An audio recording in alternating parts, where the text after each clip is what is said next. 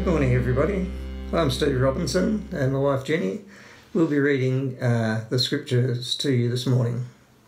Hi everyone, Jenny here. Good to see you, even if we aren't really in each other's presence, but just to know that we can still gather together. It's great. And I just am so grateful to God to know that during these times we have Him with us.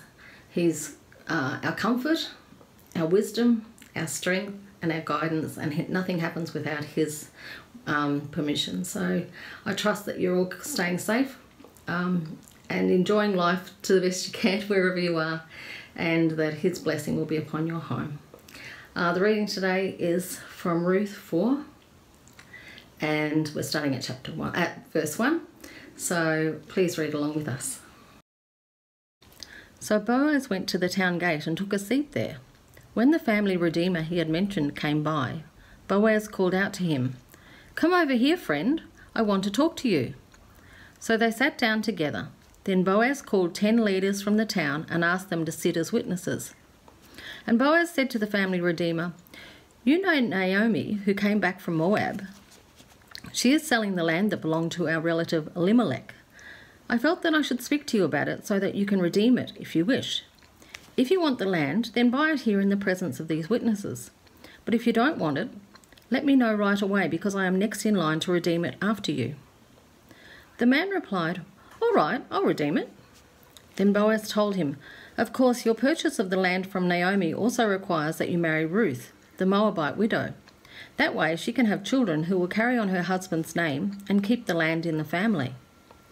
"Then I can't redeem it," the family redeemer replied, "because this might endanger my own estate. You redeem the land, I cannot do it." In those days, it was the custom in Israel for anyone transferring a right of purchase to remove his sandal and hand it to the other party. This publicly validated the transaction. So the other family redeemer drew off his sandal as he said to Boaz, "You buy the land." Then Boaz said to the leaders and to the crowd standing around, "You are witnesses that today I have bought from Naomi all the property of Elimelech, Kilion, and Mahlon, and with the land I have acquired Ruth, the Moabite widow of Mahlon, to be my wife. This way she can have a son to carry on the family name of her dead husband, and to inherit the family property here in his hometown. You're all witnesses today." Then the leaders and all the people standing there replied, "We are witnesses. May the Lord make the woman who is now coming into your home like Rachel and Leah, from whom all the nation of Israel descended.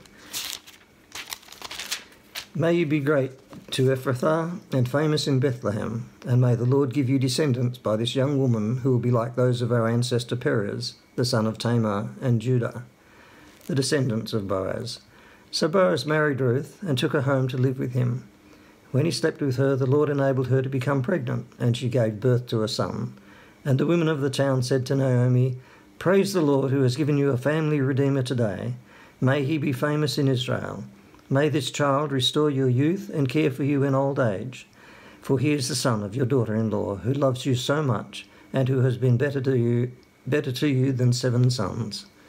Naomi took care of the baby and cared for him as if he were her own. The neighbour women said, "Now at last Naomi has a son again," and they named him Obed. He became the father of Jesse and the grandfather of David. This is their family line, beginning with their ancestor Perez. Perez was the father of Hezron. Hezron was the father of Ram. Ram was the father of Amminadab. Amminadab was the father of Nahshon. Nahshon was the father of Salmon. Salmon was the father of Boaz. Boaz was the father of Obed. Obed was the father of Jesse. Jesse was the father of David. Hi everyone, hope you're all well. It's great that you could join us for church today. I'm Miceala, and I'm going to be reading to you today from John 15, verses 1 to 8. "I am the true vine, and my Father is the gardener. He cuts off every branch in me that bears no fruit, while every branch that does bear fruit, He prunes so that it will be even more fruitful. You are already clean because of the word I have spoken to you.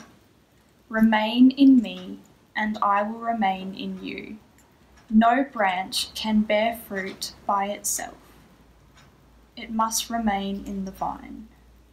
Neither can you bear fruit unless you remain in me. I am the vine, you are the branches. If a man remains in me, and I in him, he will bear much fruit. Apart from me, you can do nothing. If anyone does not remain in me, he is like a branch that is thrown away and withers. Such branches are picked up, thrown into the fire, and burnt. If you remain in me, and my words remain in you, ask whatever you wish, and it will be given you. This is to my Father's glory, that you bear much fruit, showing yourselves to be my disciples.